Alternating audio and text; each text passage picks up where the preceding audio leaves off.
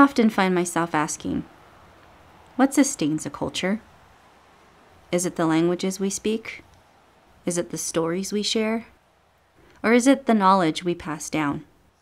To me, it's all of this, but at the center of what makes us who we are is something we are running out of.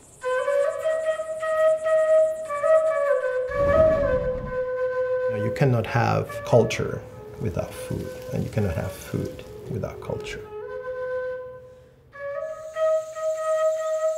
El lodge comparte la cultura, nuestra cultura de acá del pueblo.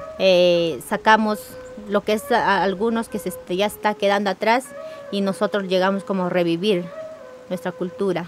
I started to introduce Peruvian ingredients into Italian cuisine that got written up in Gambero Rosso as the bastardization of the Italian gnocchi, you know? Mm-hmm. So I wanted to reply and I said, wait a minute, but your potatoes came from where? Oh, yeah. You know, so...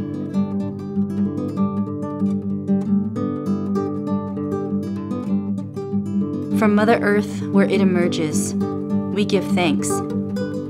From its nourishment, we thrive. And from our care, it endures.